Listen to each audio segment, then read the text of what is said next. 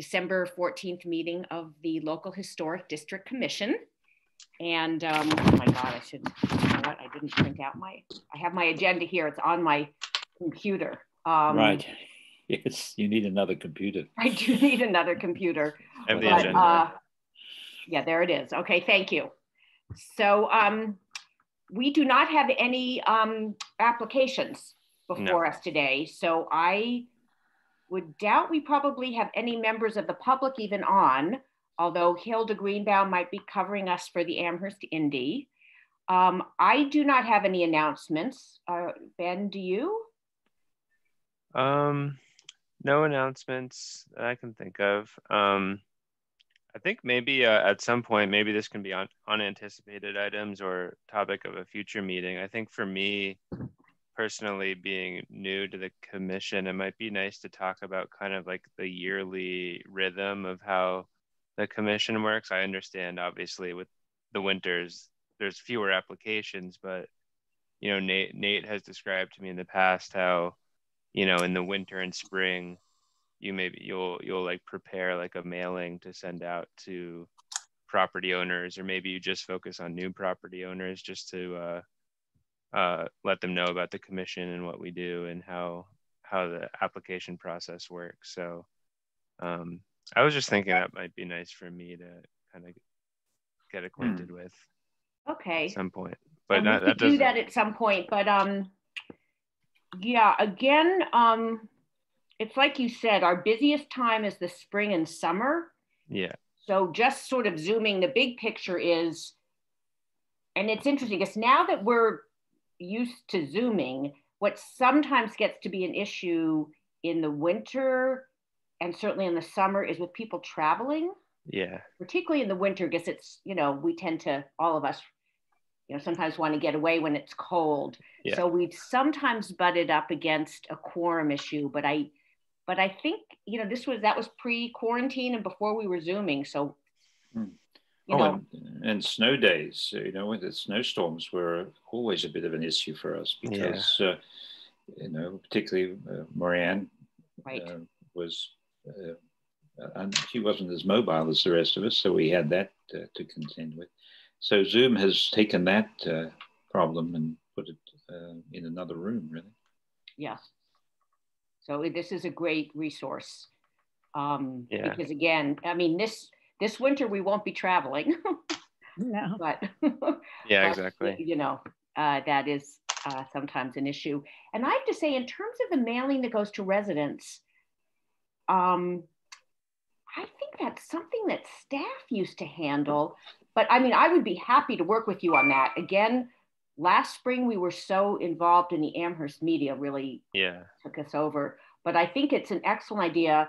And particularly now, I mean, to do maybe this in January, you know, early part of 2021 is to send out a mailing again to make everyone aware that we exist. Although if they go for a, you know, building permit, they will let them know if they have to come before the commission.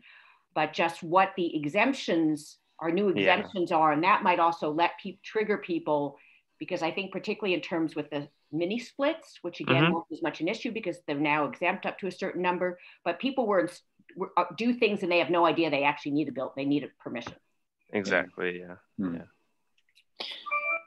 Okay. There is a house on McClellan that it's an old house. It's little, but I remember documenting when we were doing the documentation to become a local historic district. The original deed to the house is actually signed by Emily Dickinson's father, who was the attorney who handled the transaction. And the woman who lives there is very elderly. And I walk by it a lot. And I think maybe one of her children is helping to do some work there, but there was something over the entryway which came off. And you can just sort of see where it came off. And I don't know if they're planning to repair it, but that's something that should come before us. And I'm just wondering, is that something you might send them a letter? I don't think they know that making changes to the facade, particularly if it's her son who doesn't live there, would know that. Well, yeah, typically the way we catch things is because people submit for a building permit, and then our permit administrators, they know to flag things that are in the historic district.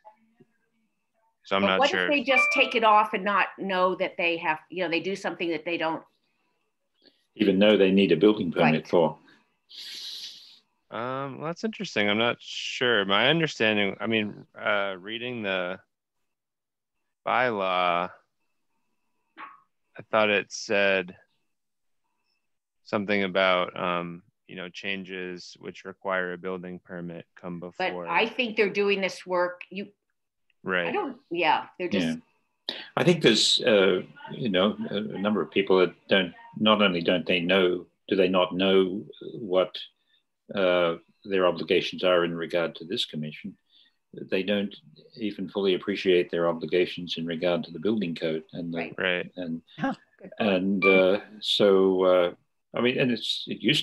changed. So it used to be that you didn't need to get a building permit to reshingle your roof. Mm-hmm. And for the longest time now you have. I'm going back a lot of years, but the what is, I think, what is required it changes from time to time, or it is augmented. So it's possible that people will do things oblivious to both obligations. Right. And then I suppose that just becomes the building department's first problem and our second problem. Unless we, as Jennifer, I think, is suggesting, we want to be proactive. And I guess the question is, do we? Exactly. Mm-hmm.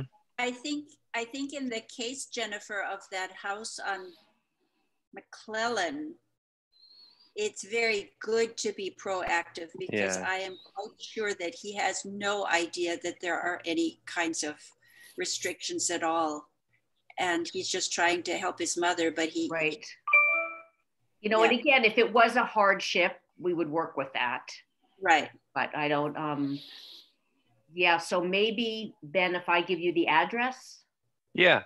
Yeah. I mean, we did do that at 100 Fearing Street. Okay. Because they were doing a major job and didn't come before us. And we had neighbors on Fearing Street contacted the members of the commission and said, did you approve this? And we were like, no, it never came before us. So then they had to stop. I mean, that was a much bigger deal. They had to stop construction and come before us. Right. But this is just a little, but okay. So I'll give you the address. Yeah, and I think even if it's little, it sets a precedent, because what if they're also preparing for a much larger project, right. and so it's good to know. Bruce? I'm just thinking about this particular situation, or this type of situation, and the resolution of the moment is that Ben or the town staff will take initiative, I guess, by going down and perhaps knocking on the door and talking. I'm wondering about now, what I guess there's 4 of you now are residents. I mean, the commission is largely made up of commissioners who are resident within the district. And so that means that half or 2/3 of us are a short walk from any of these houses.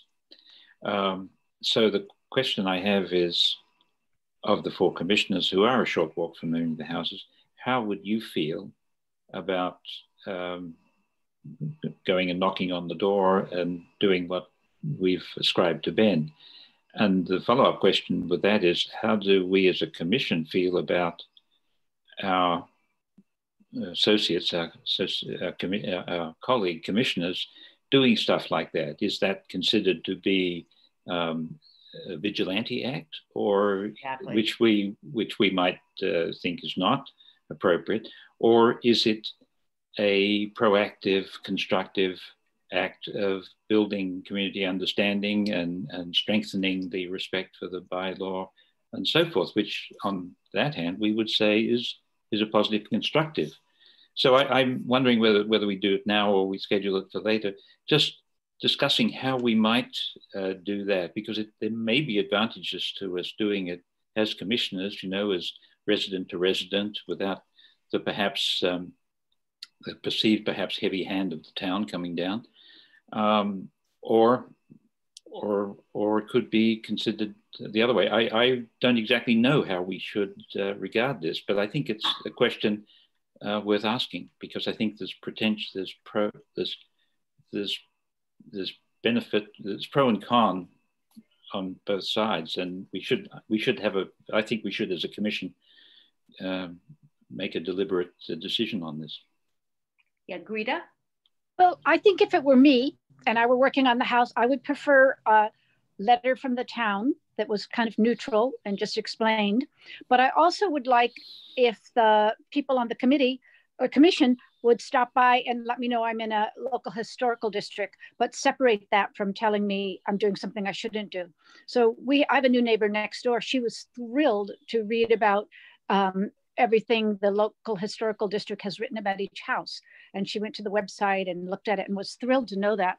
But I wouldn't want my first interaction with her to have been telling her she was breaking some of the town bylaws. That's just so. Or was maybe about to. Or maybe was about to. I would like that to come from the town in kind of a neutral way. So she wouldn't, next time she saw me, think of me in that respect. But she was thrilled to know it was a local historical district and read the research that Steve Bloom and other people did. That's great, thank you. Karen? How about, I agree with Greta. I would feel the same way. I'd like a neutral thing to come from the town. But how about this neutral thing from the town also mentioning the names of the commissioners in the neighborhood that this person could contact with questions and clarity, and say, this might be difficult to understand and you shouldn't look at it like that. And we're all ready to have a neighborly meeting and explain anything, something like that. Be supportive. I think that sounds good. Yeah, I think that's a great idea. And just in this particular case, she's an elderly woman. She was thrilled when we were doing on the study committee to become an LHD. She showed me this deed. She's, as she should be, very proud that there's his, I'm forgetting his first name, but Mr. Dickinson's name on her deed. And it's a very modest but old house. And so she, and I don't know if maybe she's infirm now, and so one of her children are helping. And I wouldn't want them to feel under attack at all. But I think if there's also a way to be supportive of someone and say, you have a house, even though it's very modest, that's special to our neighborhood, sort of to put it. Yeah, I agree. You definitely don't want someone to feel like the law is coming down on them in any way. Yeah, Karen. And the law's their neighbors. Yeah. Talking to him at length when he was explaining why he was taking down all the trees and cutting them all down, I surmise that his mother, that he's doing a lot of things on his own now, that his mother is now incapacitated enough that she's probably not even aware exactly of what all is happening. And I think he's a nice person. If I think it's going to be, you do have to approach him in the right way, but I think he would probably welcome knowing what the sort of the steps are of getting permission, but then also people really reaching out to him and saying, this is great what you're doing, but if you want, that's tricky. And it's something that I think we should step in pretty soon, because I think he has a lot of time on his hands right now. And this is what he's doing. Yeah. What is the nature of the work? You said facade work. Well, what I've just noticed, you can see where it looks like there was just maybe something over the front door, because you can see where it was taken down. I don't know if you're aware of anything in more detail, Karen. I think we saw that there was a lot of moisture damage from the plants. So it used to be, there was a lot of greenery around it, bushes and trees, and he's kind of clear cut it. So not only the trees in the yard, but also everything, every tree and every bush that was leading up to the house is just kind of radically chopped off. I was wondering what was happening there.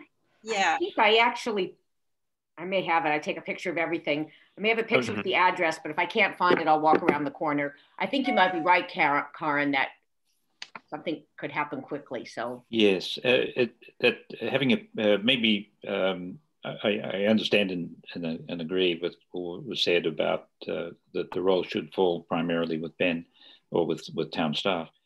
But what we could do in support is what you suggested, Jennifer, which is taking a photograph and maybe annotating it in any way appropriate and sending it to Ben just to make his job a little easier. Today, well, tomorrow, it's a little dark now. Yeah. Okay, thank you. That'd be great. Yeah, but this is, yeah, I mean, this is definitely, and, maybe it's hard to sort of put this, etch it in stone, because it's a lot of gray of how you handle it. So it's hard to, we'll get better at it with practice. We just keep talking about it occasionally and refine our act, so to speak. Right, because again, this would, it's not a case where someone's. Go on, Am I in? Do you see me now? I had trouble getting in. It's Peggy. Oh, hi, Peggy. Hi, Peggy. We're not seeing your face. It looks like the video's off. But we can hear you. Yeah. We saw you before. Now. There you are. There you are. Now I'm in? Yes. I had a lot of trouble getting in. I'm sorry I'm late. I've been trying for half an hour. Oh, I'm sorry. Connect. So we'll have to talk about the connections, because it's very frustrating to spend, anyway. Okay, I'm sorry. And then I couldn't do it. So anyway, I'm sorry to come bursting No, that's okay. I'm sorry it was so frustrating. Can you see us? Very frustrating. Okay, I can, great. Yes. Yes. Whoever was talking, I was seeing, yeah. Okay, Karen. Are you sure he's not living there? I don't know. I think he's living there. And I think if we had these rules of the town and somebody like you or me brought it over with another thing that we wrote and said, this is the name of your neighborhood commissioners that are on this. And we're happy to clarify any of this, or, we just want to be helpful, just in a nice way, write that. We should just get that over to him as quickly as possible, I think. Can I ask which house you're talking about? I don't have it's a house on McClellan. Is it the hall? Oh, I know which one. Was it? I know which one. The minister. What is her name? Yes, he was. Her husband was a minister. Isn't it Hall? Their last name may be Hall. It might be. Yes, they live next door to the Glennons. Yeah. And so it's a very big, nice lot, kind of a double lot. Somebody was saying. And a teeny little house, which was sequestered in there in a kind of a beautiful way. And now if you go by, you think, uh-oh, somebody's about to clear cut and tear down the house and everything. Huh. I thought maybe they were going to re-landscape because it was so but I shocking. think that the son, who's a very nice person, I think he has really no money. I think he lost his job, and I think he's divorced, and he just kind of welcomed the fact that he had the time now to devote to helping his mother and helping with the house. Oh, that's nice. He did have a lot of problems. Right. Right. Okay, thank you. There's another house that's not in the historic district that we've been concerned about. It's on the corner of Mattoon and Triangle. Right. And is anyone else aware of that house and the condition that it's in? I would have to drive by. You'd have to drive by. If you were going to the high school, you see it right on the corner there. You're turning. Yeah, I know that one. I walk by it. Yeah. Right. Well, I would think that's something that maybe, even if it's not in local historic district, you might be able to bring to Rob Mora's attention, who's the building commissioner. Mm-hmm. It's tricky because I'm a neighbor, and I certainly don't want to be. I wouldn't want it to feel like it was me against him in any way. I don't want to generate. So it's an owner occupied. Well, he seems to come and go. I don't quite know, and I don't know him personally. So this may be off. I don't know if we should have this conversation offline, but John Thompson is a very, very nice man. And if you spoke to him, I think he might approach them in a very non-confrontational way. Okay. Can you send me that contact information? Yes. Yeah, I'll do that. I'll talk it over and with he's Mark actually to get someone on the memo, which Ben will give a background of how that sort of draft memo came to be, but he's the senior code enforcement officer. You know, and again, we've been, you know, I think in that sense, lucky in Amherst because we are small. You can, you know, call people like that. And, you know I've actually contacted him about a house in our neighborhood that an owner was living in, and it turned out she needed a lot of help, and he was actually very helpful, you know. Right, without it being like the, you know, law was, you know, this young man has done some work on the house, and he's clearly doing what he can, but it's better than it was, but it's still a concern. Bruce. And it has Jim. I'm sorry. History to it. I wanted to say that Jennifer. It was owned by the people who founded the Amherst Bulletin, I think. Oh, okay. I'm sorry. Jim wanted to add something. I just wanted to. I've worked with John Thompson before on a few people over the years that have needed a little extra help and guidance, and he is a perfect diplomat and non-confrontational. I'm afraid that if one of us from the commission actually went to someone that we felt needed our advice, it could be interpreted wrong and might be some sort of reflection coming back here. And I think both Greta and Karen have mentioned before that it probably should be somebody from the town. Yeah, that seems, I was simply asking the question. I didn't have a position on that, but it seems that the consensus pretty much is with you and Greta and Karen. And is it possible to be a little individual? Like if Karen, you know, knows this person, you know, that. Yeah. The question is, do we wait? Do we put our name as somebody that they could talk to and wait for them to come, and then, or not? In other words, I think we decided that was a good idea, and you know, I think we're working this out as we go along, and so, but for the moment, it sounds like the consensus of the commission is, as Jim just most recently stated it, that we don't take initiative, that we support Ben in the way we discussed in taking initiative, and with what Karen suggested, we make it possible for a resident to reach out to resident commissioners in the neighborhood, and then see what that gets. See how that goes. Yeah, I was gonna say, so the property on Amity and Lincoln that's managed by Eagle Crest, that was in disrepair. The paint was peeling. John Thompson got that painted. Wow, good for him.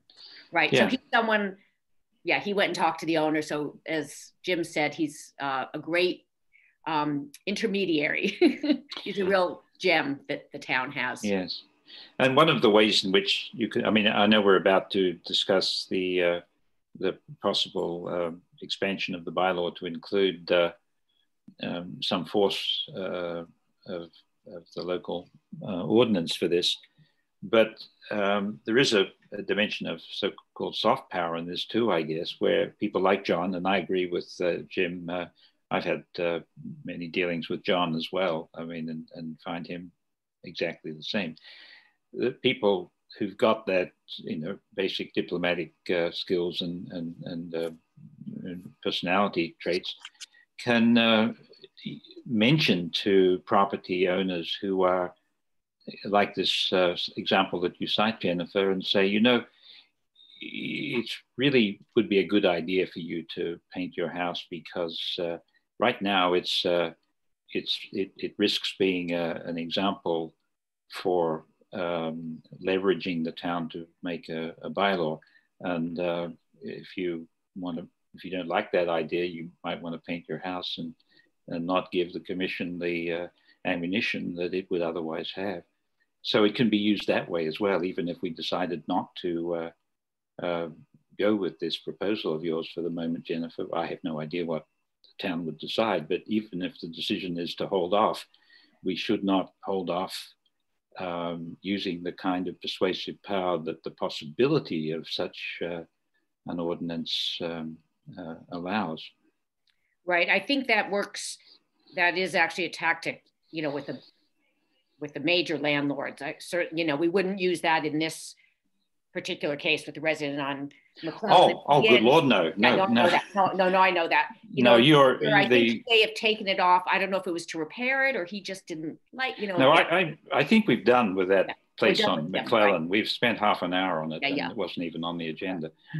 But speaking to the bylaw potential, your memo, which I read, suggests that the real problem is with the institutional landlords, and that's why I said what I said. Yeah, I appreciate that. Karin, did you want to add something? I wanted to say that I am convinced that there's just a lack of knowledge so often. I mean, how is one to know if you move in here that there is even any kind of regulation from the historical side? Those of us who are in a historic, we got something a year ago or so, but somebody that's new and taking over his mother's house is not going to know. So, and it's important that they know. Right. Because they're in the process of doing a lot of things. So how can we get that information out? Well, I think that gets to what Ben brought up about in terms of our calendar, that something usually gets sent at the beginning of the year. So there is, I guess, a few month lag, but you can take that, Ben. And I guess so that every year we would send, every year what has been sent out to everyone in the neighborhoods is information about the local historic district commission. We'll add our exemptions. Right. Yeah. Okay. But so maybe with that, Ben, we should move to the next agenda item. It seems like, we just sort of segue naturally into that, and you can, tell us how we get to the memo. Yeah, of course. So yeah, I basically set up a meeting with Rob Mora, who's the building commissioner, with Nate, who you all know, and then with John Thompson, who's he's the code enforcement officer. And I just wanted to kind of gauge their thoughts on the minimum maintenance bylaw as they would be the ones to ultimately enforce it. And I think, and I was kind of curious what other means to that end there are. Like, the town has a lot of different avenues for enforcement, whether it's the state building code, whether it's and that's both health and building code violations. And then there's kind of like, things embedded in the rental registration bylaw. And then so I was kind of curious from John and Rob what other ways are there to enforce, and kind of what their thoughts were just wanting to get a better sense of what the exact issues were that the local historic district commission members are concerned about, because there's a lot of things that do fall under building and health code violations that can be enforced and that sometimes don't get enforced because they're a little bit just fly under the radar. And the state building code, and I'm sure Bruce and others maybe know this, is very complicated and very lengthy and very wordy. And so it's like there's some cases where it's just like it's sometimes hard to interpret, but it's also because there's so much in there, it's a little bit flexible in that sense. And so, like, for example, peeling paint, you could stretch that to be like, a paint, a solid layer of paint does protect the envelope of the house from moisture and from, you know, pests encroaching. And like, would that hold up like after a lot of scrutiny? Maybe not, but it's like a way to technically use the state building code to enforce certain things. So like, I'm not saying that would be the ideal route to go, but so basically that led John and Rob to say, like, you know, it'd be great if the commission could put together a memo describing the exact issues that they're concerned about, and then they can look that over and see, you know, what the best route is to go forward. Because, you know, truth be told, another bylaw, you know, there's certainly some benefits to it, but it also puts more strain on the building commissioner and the inspection staff who would actually need to enforce it. And, you know, they're already stretched pretty thin as it is. And if they got more staff, the staff would probably be used to enforce other things, mostly to do with There's not a great appetite for this, I guess. Yeah, mostly for student rentals, which, you know, is related to this, but I guess they just wanted to make sure, you know, it doesn't make sense to write a new bylaw if it's not something that can be enforced, because then it's just sitting there. So I guess, yeah, that's kind of what led to the idea of kind of putting together this memo and really spelling out what the issues are. And then kind of allowing John and Rob to digest it and then kind of see what their thoughts are for moving forward. Because maybe they'll come back and say, you know, we hear you, you know, but we think we can enforce this issue through the state building code, this issue through the health code, this issue through here. All we need to do is just have a better line of communication or something. But maybe, you know, a bylaw could also be necessary as well. So, and I will say too, on a related note, I'm helping the Historical Commission write a new general bylaw related to the demolition delay and historical preservation. And I've come to learn that the process for enacting a new general bylaw is pretty lengthy, because it's, you know, you present to town council as like your first step, and the commission would be the sponsor, and then the town council then refers it to I guess it would be the CRC subcommittee and then the GOL subcommittee. And then for like 2 months, they have, you know, subsequent meetings where they read through the bylaw, make changes and suggestions. And then you present, and then maybe 2 months later or so, you present that finalized version to town council, hopefully with the recommendation of the subcommittees. And then it would ultimately be approved then. But so I just kind of wanted to. Right, it's a cumbersome. Now, is it the same process if we were to add it as a section to the LHD bylaw? Like the rules and regulations? Yeah, if it was just going to be like another, you know, section, letter or whatever, you know, another. Well, just add it on to. So I'm just want to be careful with the terminology. The LHD bylaw sits within the Amherst Town General bylaws. We have our separate rules and regulations. Right. So if we added it on as somehow like the Edgartown, it's just a part of their local historic district. Would it still have to go before town council? I guess is what I'm saying.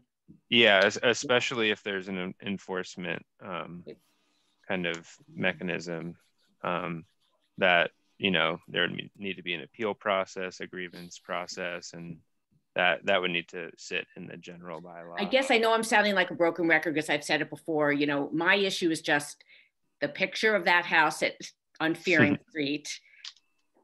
When something is at that level of disrepair, to be told that there's nothing the town could do about it, that's where the problem was. I mean, it's really not getting to minor, but when something gets to the point that it looks like slum, for lack of a better word. Yeah. Owned by someone who owns properties throughout town. It's not a hardship situation. It doesn't seem like we should be told, oh, well, there's nothing we can really do about that. I mean, right. Again, John Thompson went and spoke to the owner and they did make some repairs. So that's kind of that's how it works. But so I guess those pictures were amazing. Yeah. Mm-hmm. And also that's work for John. So it might be more trouble for John to go and talk to them about painting if he has to use the soft power persuasive route that I outlined before, rather than simply reminding them of their obligation. So in either case, the town staff are involved. So I think we should, Jennifer, you're strong about this. You've been strong since the afternoon you assumed the position as chair, and so I've known this from that moment. And we've broken record. No, not at all. No, no. Consistently concerned, and also I think careful and thoughtful about it, because we had this year of preoccupation with the Amherst media. Actually, well, yes, it was a year. Yeah. And clearly, you just put it aside because we had. So, but my sense is that using that example, whether it's been painted or not, because you've got the paid photographs before it is, and saying, should we not have a mechanism? And should the property owners not feel that they want a mechanism to not have their property or the threat of their property values lowered by the indifference of a particular person on the street? I think, one can make a persuasive argument for that, and that the town should care and challenge the town council to say, we don't know, I'm sorry, it's not important enough. I mean, I think the way you're fired up about this, it would be difficult for the council to sit there and just ignore it. And I think the first victim of that are the tenants, because I know, that's mm-hmm. Yeah. But Karen, did you had your hand up? Yeah, I think taking that example is a good litmus test for us, because you're saying, can these things be addressed through the other things like health and all these things? In this particular case, with the pictures that Jennifer showed, could any of those things that you mentioned that they said, well, can't it be addressed through this or that, could they have come in and helped? And if not, as Jennifer said, there's nothing the town can do, then that's a perfect example of something where there's a need for something else, I think. And could we, along those lines, Karen, I mean, because I agree, Ben, if there's, I don't want us to go through an exercise if there's really nothing we can do, but if we presented that to Ben, to Rob and John Thompson, like, could they say, well, that could be addressed,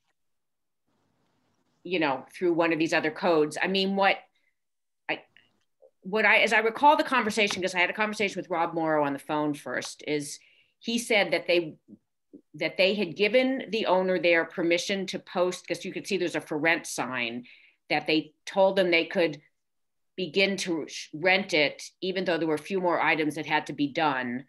And I think they might have had to fix some of the struts that were out of the balusters, but there was nothing that they could do for the peeling paint. Right. And the peeling paint was extreme, like you saw, right? I've never come across any provision in a bylaw, in a building code, that would have me repaint a building. Yeah, and there should be. I mean, lead and so forth, but that's another matter, and it doesn't ask you to repaint it. It simply asks you to mitigate. And I think that the other Eagle Crest property on Lincoln, next, the one, like maybe it's 2 houses down from. Right. Not the same property owner, almost has been at times in the same level of disrepair. That is absolutely true. Yeah.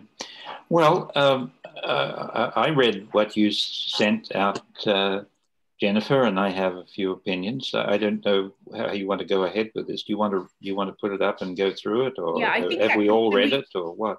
Yeah, and Ben, I guess then the question becomes, because I sent it to Ben, and then Ben, I think do you think, Ben, it's still worth sending? Oh yeah. Yeah, yeah, okay. definitely. I thought maybe you had gotten feedback that, oh, there's nothing they can really, but so you think if you feel that it's, we should still pursue it, I would very much like to put it up and have everybody's input. Yeah, no, I think we can, you put together a great draft, and then we can take some time the rest of this meeting to just maybe go through it, kind of craft it together, finalize it together. And then I can send it to Rob and John, and then maybe hopefully by our next meeting, we can have a response from them. Yeah, so everybody feel free to, a lot of the, just, do whatever, make it, add any. And then I added your pictures at the bottom here. Okay. Thank you. Yeah, wow, this is... Yeah, well, those missing balusters certainly can be addressed by the building code. Right. Yeah, so somehow I love the for rent sign. Right. Yeah. And I have to say, when the first call I made was to the rental company, and they did tell me on the phone that they were finishing up some work in the back, but they had no plans to do anything to the front. And that's when I called Rob Morrow. Anyway. Yeah. Right. Good for you, Jennifer. Yeah, this is the way, one of the ways it works, I guess. Yeah. To that extent, there is a bit of vigilantism going on, but it's rather small v and right. Alrighty, so this is kind of like your intro statement.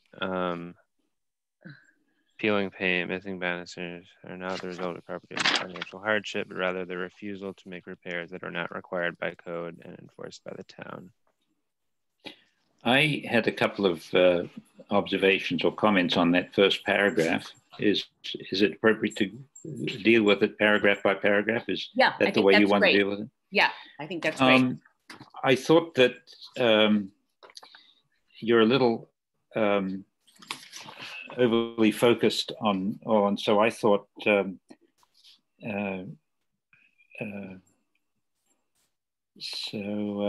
what's the north Sunset Hemisphere and even the north sides of Amity Street, instead of the houses that clearly appear to be suffering, I think it should say these houses. These houses, okay. Clearly appear to be suffering. And then further down where it says porches in advanced stage of disrepair are not the result of the property owner's hardship.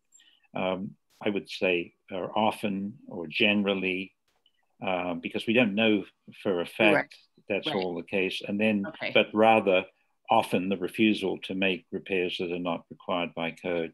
So I thought I'd just soften it so it doesn't look like we're talking about every dilapidated building is unaffected by the owner's financial hardship. Right.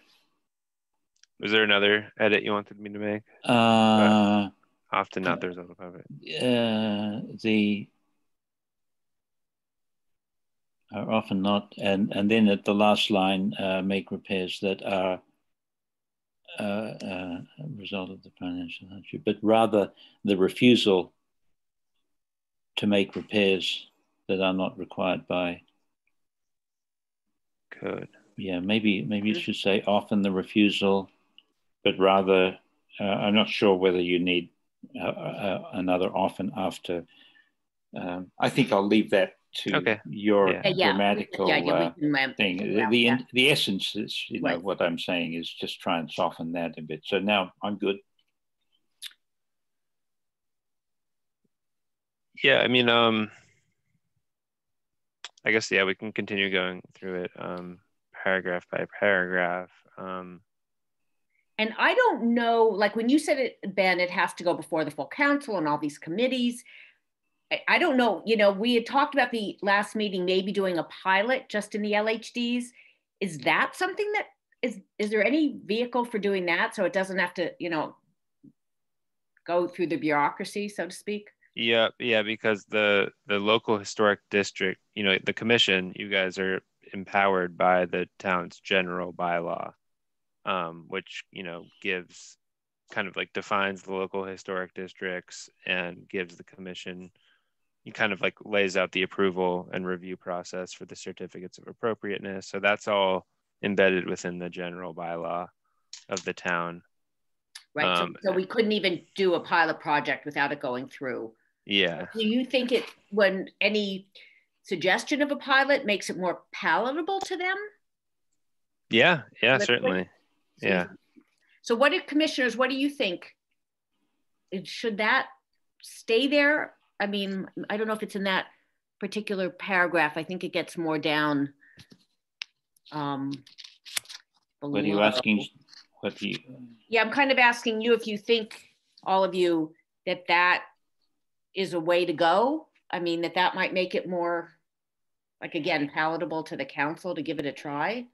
I don't think we're at the point of trying to decide whether it's palatable to the council or to the town staff.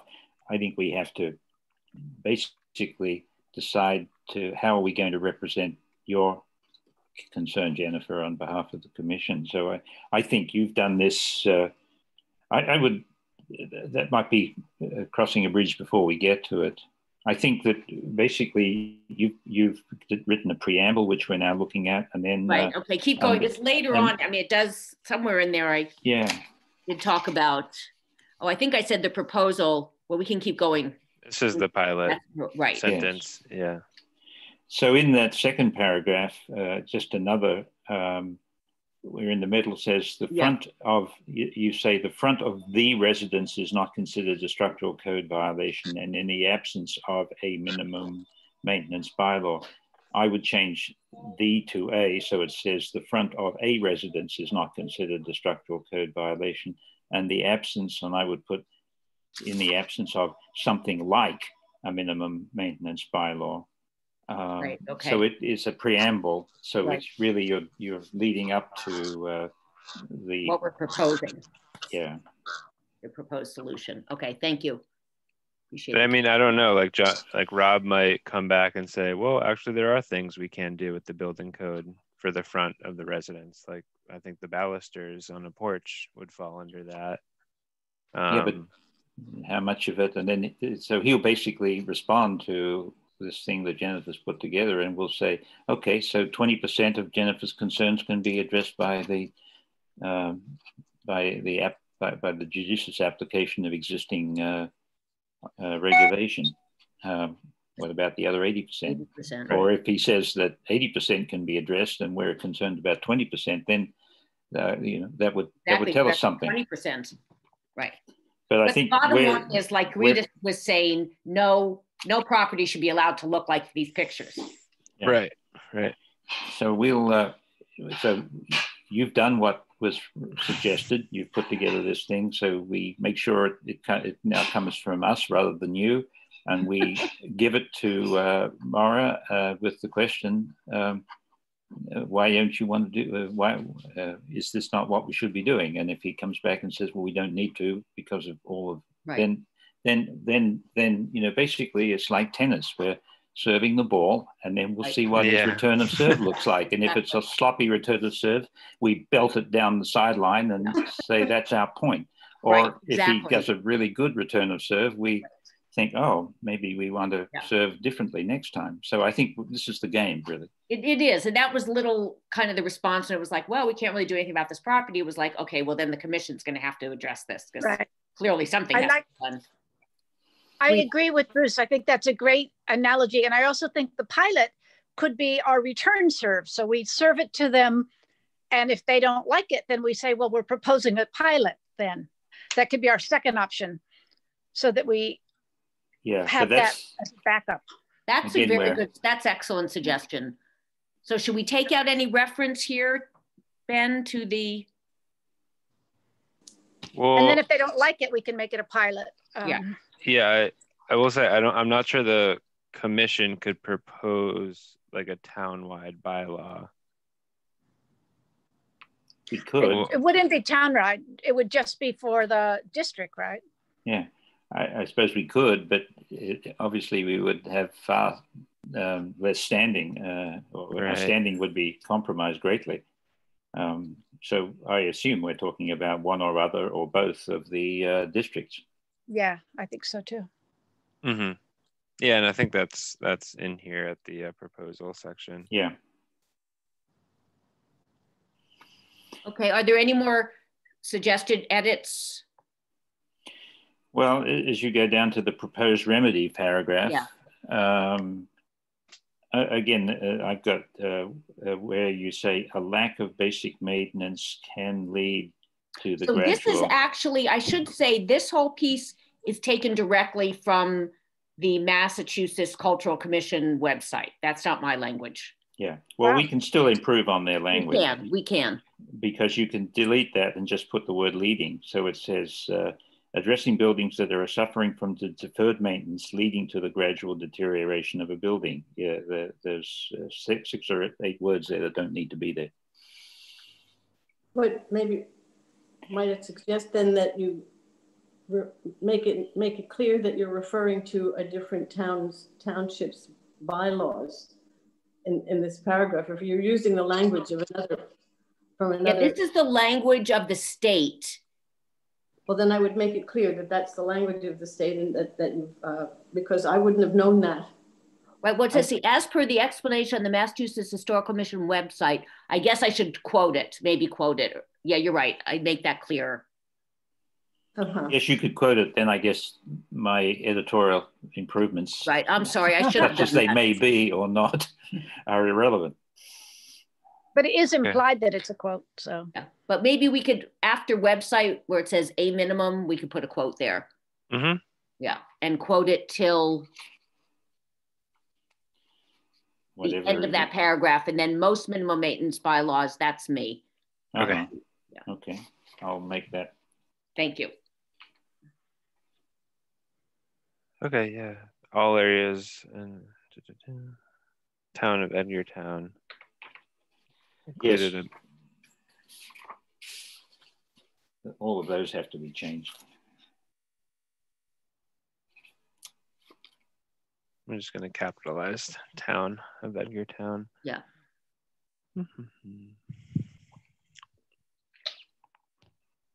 Also, Jennifer, I was working from the pasted in language on the email, so I'm probably not seeing a more sophisticated layout to paragraphing, all that sort of stuff. Right, so right. It's hard. It's I don't have total clarity in what you're. I don't have the complete product of your what you're proposing here. So I may confuse things as a result. So then you move to possible language for a minimum maintenance. Well, before that, there was the paragraph of proposal, which was what we're. Oh. I thought that was fine. Okay. I just did a no doubt instead of not doubt. Right, thank you. Okay, then possible language. And again, that's the language from the Edgartown bylaw. Mm-hmm. Because the Edgartown was the one that seemed to be the only that was embedded in their local historic district language. Yeah, I think I would make a general introduction that I might be inclined to put that as a footnote, so that the information is there, but it's not it's contextual, but it doesn't get as much attention. Mm-hmm. So basically, we should write this ABC, the down through F.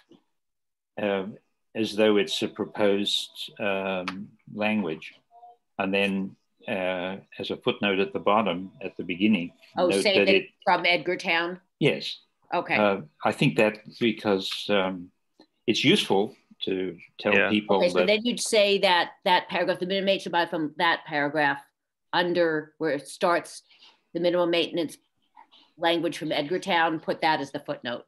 Yes, I'd just say the proposed language is based on a historic district bylaw, blah, blah, from the town of Edgartown, Massachusetts.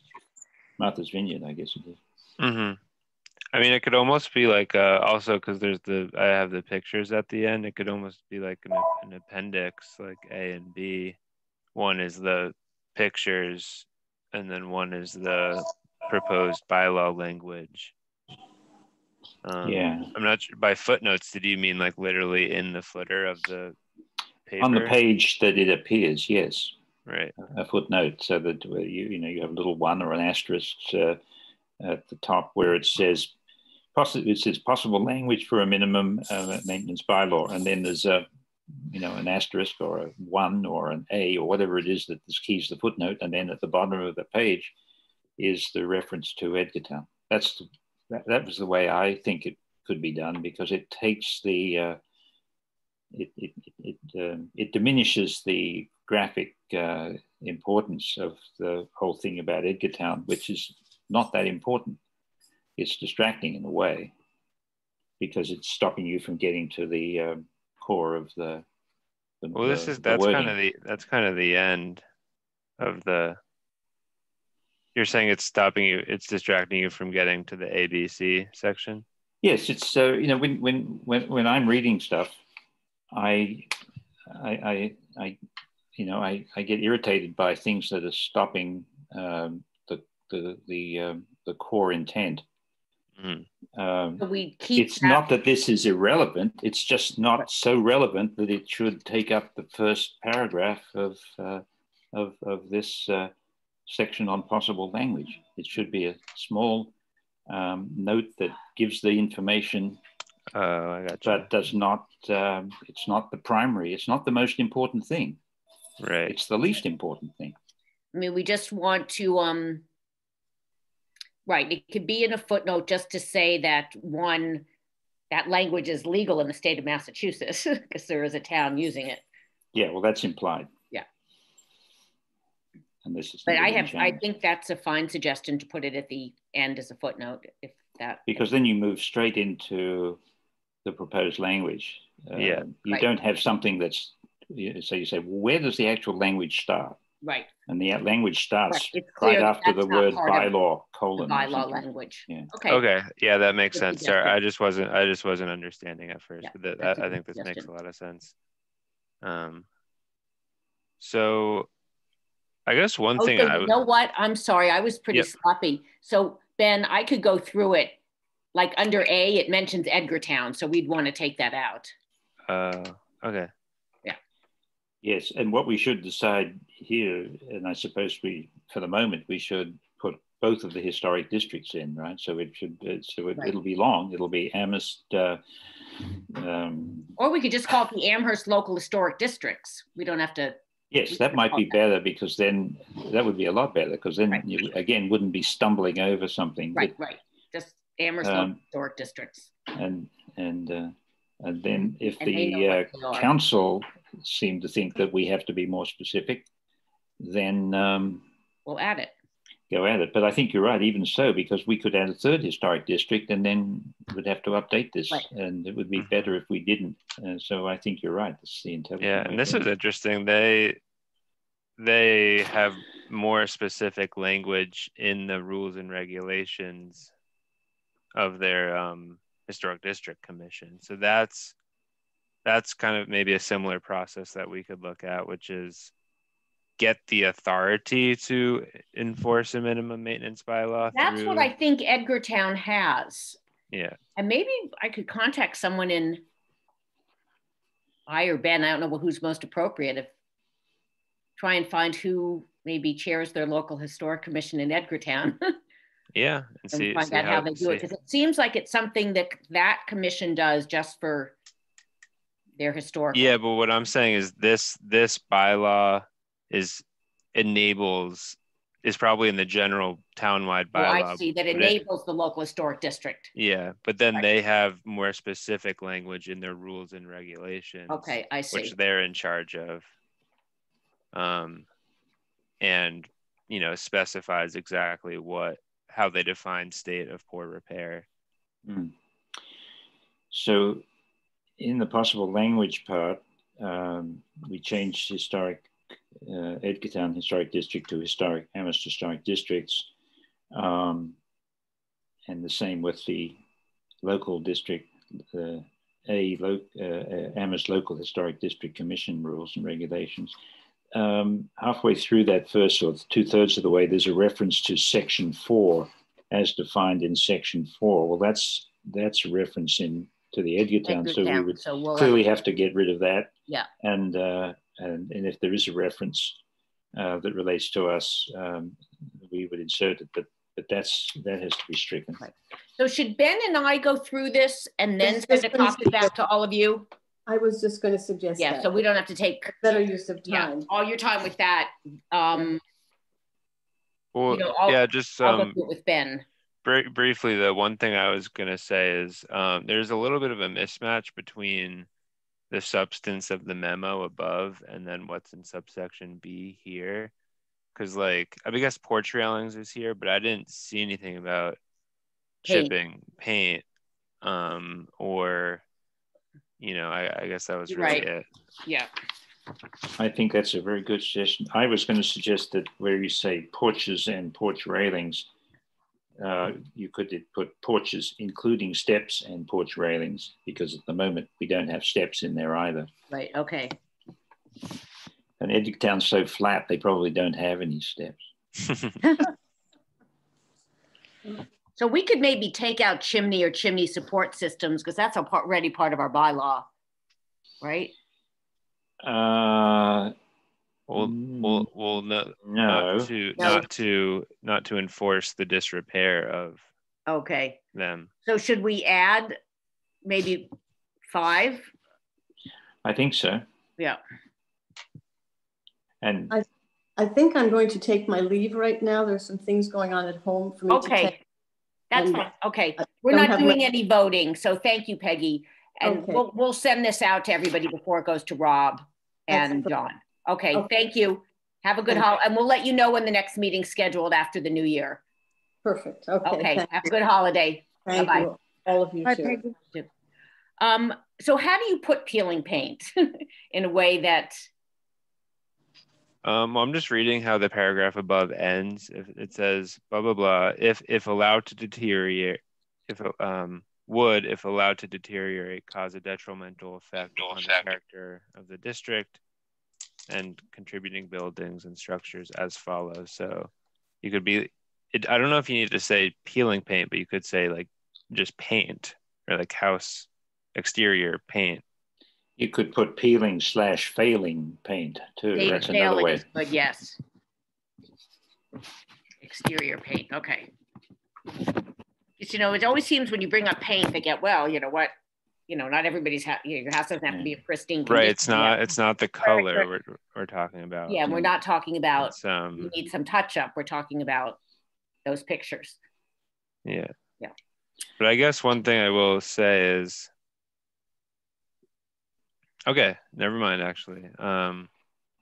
This is saying a detrimental effect upon the character of the district. It's not saying anything about the buildings themselves would, collapse. Or what I'm trying to say is, this is exterior paint. It's, yes, it is important for the integrity of the, but siding. Right, more important for the effect upon the character of the district. Yeah, exactly. Exactly. Okay. So does condition of exterior paint work, you think? Yeah, I think that's a good way to put it. Condition of exterior paint. My guess is that this is the section that would get them, if this were to go forward, in other words, it might get looked at by the subcommittees to review this, and they would give it almost no consideration except to say, I'm sorry, we're not going to do it. But to the extent there's some positive inclination to act on this and to actually generate something, my guess is that these items 1, 2, 3, 4, 5 would receive a huge amount of time and effort. So we're only beginning that. So I think we shouldn't kid ourselves that we're going to get the last word on this. We should do the best we can, but then quickly push it on, and because this is the part that other people can and will get involved in. I would imagine. Would you agree, Jennifer? Yes. Mm-hmm. Yeah.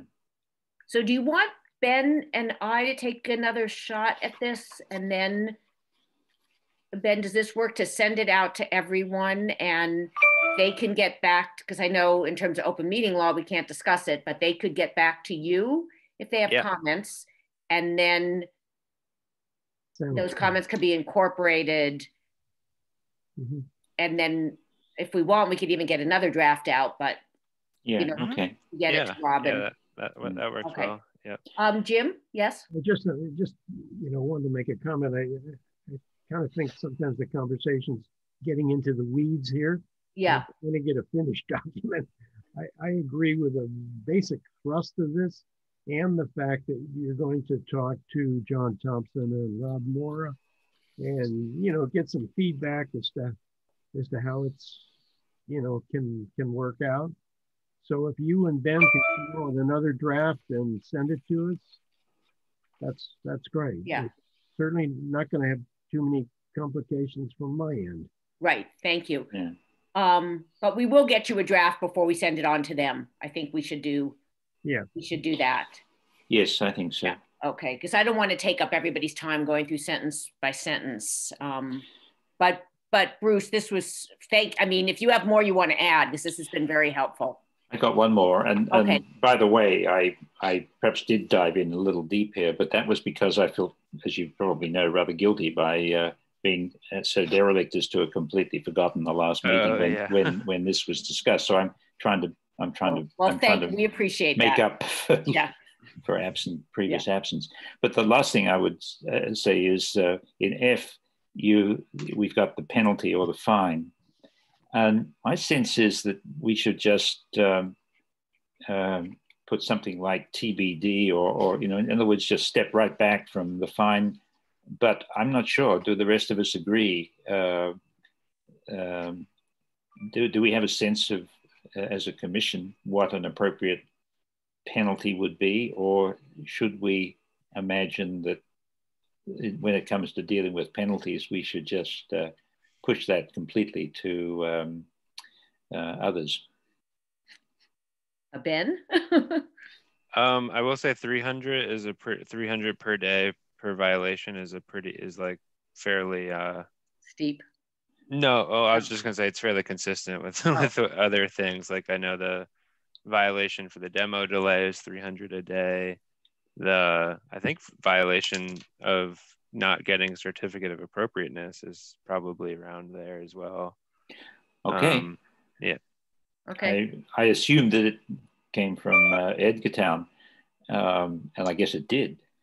But that's even more interesting. It would indicate that there's some statewide consistency here. So maybe it's actually a very good number. Yeah. I will. Go on.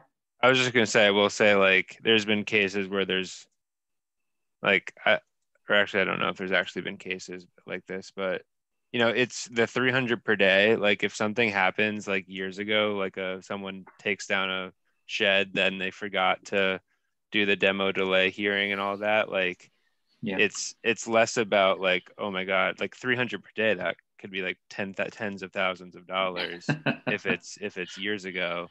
But often it's more of a thing like the town will just say, we could fine you tens of thousands of dollars, or like next time, why don't you make sure you do this the right way? Because like NC section F of the new bylaw. But I will say I think this bylaw is pretty short. And we don't have to do this now, but I think this is basically a new enforcement mechanism that would need a process for how do we hear complaints, do we talk about, do we have like 14 days to respond as a commission to whether we want to penalize someone, or do we get a ruling from the building commissioner, and then, so I just think there needs to be a whole process. Well, that should be in this next draft then, I think. Yeah, there needs to be a process developed for, receiving complaints, I guess like following legislating. up on them, enforcing it, notifying the owner. Yeah. Well, presumably that's similar to other, we could take the language from other bylaws. Yeah. And I don't know, Jennifer, are you going to call people in Edgartown and well, find first out? I'll talk with Ben about what we may have in Amherst, and then if it's appropriate, I'll follow up with. I was thinking generally about how it functions. I think it might be the subject of a separate memo that went with the overall proposal that said, just a half page that described the experience of Edgartown. And Edgartown perhaps would know of other jurisdictions in Massachusetts with this. They may have gotten it from someone, and it would be interesting to know how long it's been enacted and what their experience is. And I think that would be helpful. If I were a councillor, I would want to know that. Yeah. I mean, I know that, anyway, well, there's some concern that, like if it goes before the council, that we're not trying to be Edgartown because they don't want us to be that effete, but, again, the way of force would be helpful. You would write it so that it was purely... right, it was an Edgartown, was never mentioned, but yeah. And you can also use Lowell, which I think doesn't have the same has a little different feeling, but has yes, they also have the same thing. Okay, yeah, great. Greta just did some research and got that to us. I'll definitely look at that. Yes, the town council would. Right. And they talk about same thing, architectural features. Anyway, they go into detail, similar to what we're doing. I'll look at that. But right, so even if we don't get this to Rob, if we get it to them in January, I think that's fine too. If we keep working on the memo. Yeah, I mean, realistically, people are going to be working at maybe like half capacity for the next 2 weeks anyway. So yeah, exactly. This won't be at their top of their list before they close for the year. What's okay, next? So does that sound like, thank you very much, Bruce, and everybody else, and thank you, Greta, for the research on Lowell. And I will commit to working on this and getting another draft to Ben, and Ben and I will be in contact, and then we'll get something out to you all before our next meeting. Thank you, Jennifer. Yeah.